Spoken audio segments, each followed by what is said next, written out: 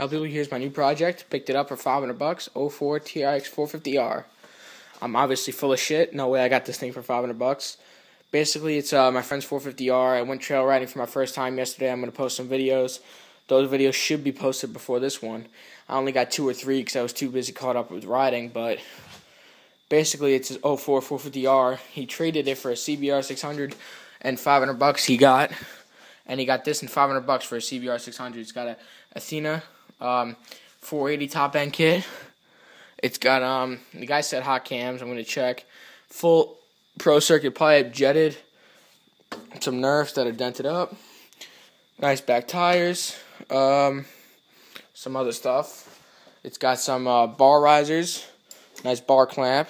I'm gonna repaint the bars. Got ASV unbreakable levers or whatever the hell you call them. Throttle's good. It's got some nice caps. More ASV. Got some handguards. Keys over here. No reverse, sadly. But yeah, I drove it yesterday a little bit, but I don't like it. Main reason why it's not running too good is because, let me grab a flashlight, it's because of this. Actually, I shouldn't even need a flashlight. Actually, yeah, I'll just shine the flashlight right here at the chain. You guys can just see the chain, how much it moves.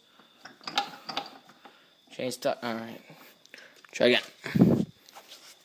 There you go. Whole rear end's just completely jiggling around, and the quad turns itself without even you trying to turn the quad.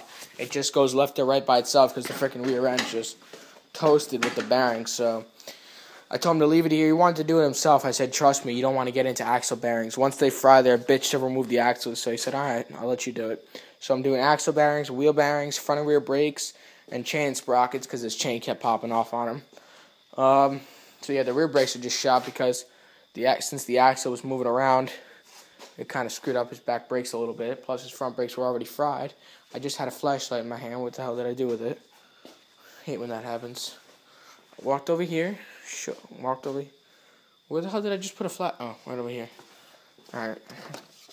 Yeah, his back brakes are pretty much toasted because the caliper is on the rear end. So if the axle's moving, and obviously the rotor is going to wear it out differently. So yeah, it's got an extended axle in it. That's nice. I think I should probably tell him that. It's got it from Long Island, it seems. No taillight. The exhaust sounds nice. I would start it up when I'm in my garage. Took my Banshee trail riding too. It's pretty. I hosed it down, but it's still pretty dirty. I got stuck in some mud. There's the front tires. There's the back tires. I got mud all the way up to halfway up my stator cover. I got jammed on a rock and screwed up my skid plate a little bit. My chain kept popping off a little bit because they were pretty rugged trails. They were pretty nice though, so I'm going to take a link out of my chain. Tires all dirty. My rims, you couldn't even see that they were painted. You couldn't even see the yellow ring. They were just covered in mud. I literally had about 5 to 10 pounds of mud on my quad because I went through a stupid mud pit and I got stuck.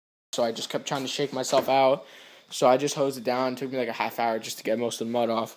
So I'm going to power wash it tomorrow because I got home late from school. So basically my plans today are just to take off all the plastics and start cleaning it up. Maybe the axle if it's still early. So here's a 450R. Talk to you guys later.